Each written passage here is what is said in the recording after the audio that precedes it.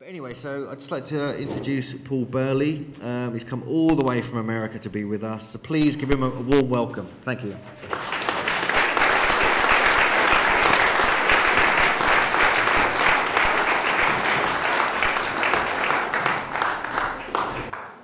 Well, it's nice to be here.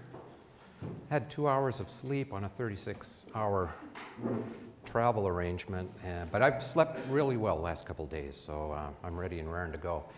Lunch is settling in pretty well for you all right now? Siesta time? I'm going to move through pretty quickly on a lot of slides, so hopefully I'll keep your interest up, keep the number of words on the slides down the best I could, and minimize the amount of math that we'll go through. So hopefully this will be pretty entertaining. I want to start with a definition of life because it's pertinent to what I'm talking about in terms of geometry, and I think that you'll come to appreciate that as we move along. In school, we probably all were told that the good definition of life has to do with metabolism and reproduction and the power of adaptation to the environment as a result of internal activities within the organism. But I would propose that a better definition of life is a simpler one, that life is communication with intent. So any communication that occurs within the universe, if there's an intent behind it, that is not only an indicator of life, that is life. If we are not communicating with anything, there's no sense in us being here. So the question then is, within how broad of a context do we find intent as an indicator of life in this universe? Therefore, based on that definition of life, cosmic consciousness or Christ consciousness, so forth, has an intent because there's a communication going on between us. So my thesis today is that cosmic consciousness provides symbols for comprehending and communicating relationships between each other, that's between you and me, everyone else in this room, us and the earth, us and the cosmos, and us and the creator, however we envision that creator to be. And that goes for all cultures throughout time and around the world as well. That this is a common thread that binds the fabric of humankind across time and space for perhaps millions of years, as we'll see. And the concept of the sacred is communicated in the form of circular geometrical symbolism, and that symbolism is continuity across cultures, and it is specific to a particular type of geometry. Although that geometry in each culture is temporal and it changes over time and across space. But ultimately, each of these circular symbols is a 2D facet of a very specific three-dimensional geometry, which you can guess is going to be spherical. So this is all common within the framework of all ancient and indigenous cultures, and it's represented in various traditions, including the arts, architecture, mythology, ritual, and ceremony. You can see these geometrical implications, these understandings of sacred concepts within these various arts and sciences. Ultimately, one of the most important points I want to leave you with is that the circle is a proxy for the sphere. So when we talk about stone circles, I believe that every stone circle is actually representing a spherical structure, and that seems to be the case from a geometrical standpoint, as I'll show you. So for example, when we look at these ley lines or the avenue between Avebury and the sanctuary, rather than that being a roadway, I would tend to think of it more of a tube of energy that's flowing between these sites, not one that's just level at our eye level or where we sense it. There's a tube of some diameter, and I would propose that some investigation be done along those lines to take a look at the three-dimensionality of these avenues, for example.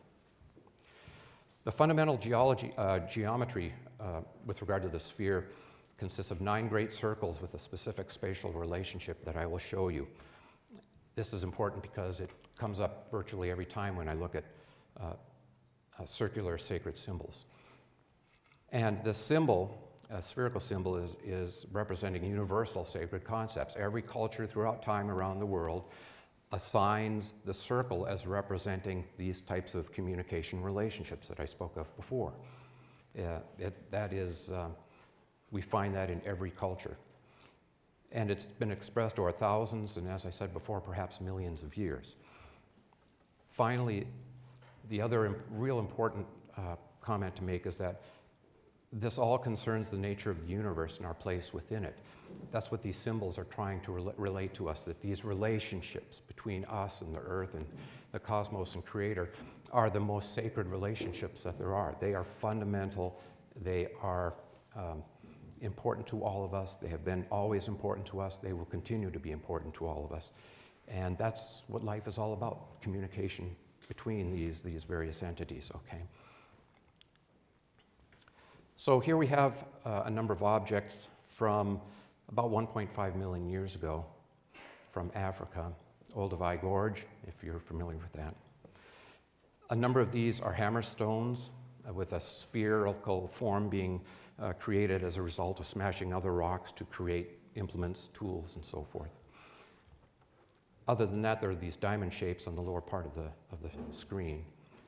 And these shapes come up time and time and time again. Specifically why, we don't know. But it's curious that in the upper right-hand portion of the screen, we have a stone that chips have been taken off of it, and they've created this diamond shape on there. And of even more interest, the large stone in the lower right appears to have 3 large chips taken out of it. And this stone was found within a context where these types of pebbles, this lithology, if it was a granite or a sandstone, whatever this stone was, is not common to this location where it was found. In other words, it had to be transported in. The suggestion being that this stone has no utilitarian value. It's not a hammer stone. It probably wasn't meant to be created this way, but whoever picked it up and carried it because it had some intrinsic value to it. The geometry may very well be that intrinsic value, that something was recognized of value in this stone, even though it couldn't be used for anything by this proto-human 1.5 million years ago.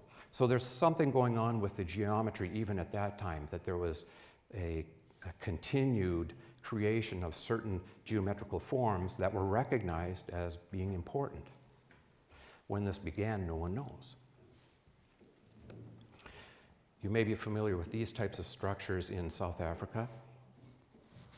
Tens and tens of thousands of them. This is just one.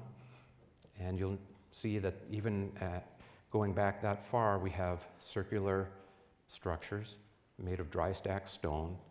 They're in poor condition, but you can still recognize the circular nature of these structures. So there's an exterior wall, roughly circular, and even within the interior of it, we have circular rooms.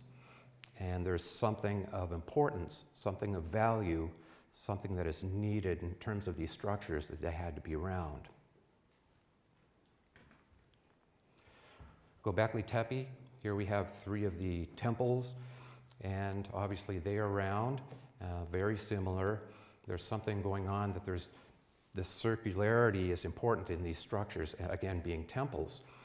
So I would propose that the same reasoning is going behind the construction of these round temples in each of these cases, even though these are now dating rather than 70,000 or plus years ago. Now here we're looking at 9, 10, 11,000 years ago, something like that. But still the architecture is still the same with the dry stack stone walls. Other than that, the rectangles are T-shaped pillars or columns, and it's interesting to note that within them, each of them have 2 pillars that are